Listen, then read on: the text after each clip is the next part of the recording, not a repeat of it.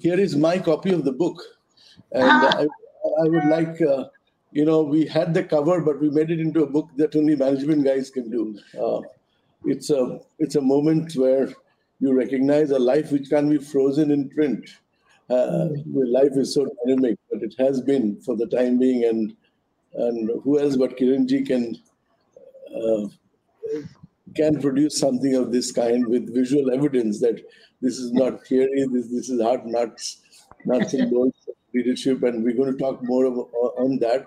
But right now, it's a pleasure and a privilege to hold this, and it was a lion's cry for fearless governance, and we knew that we are encountering something new in India, because nobody had heard of a woman cop in the first place, and that too writing a book and daring you from bookstores across all stations. So we grew up with the images of a fearless cop, unafraid to take on the establishment. That was the iconic imprint that our initial years with Kiranji has been. Governance has been ruthless, clueless, reckless, hopeless, and sometimes thankless.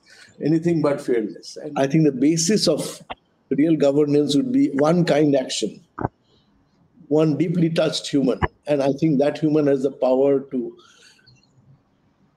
replicate, to multiply kindness. And this is something that we must keep in mind, because we are living in a very world, in the age of globalization. The national communities are marking their boundaries within the messages that get circulated again and again.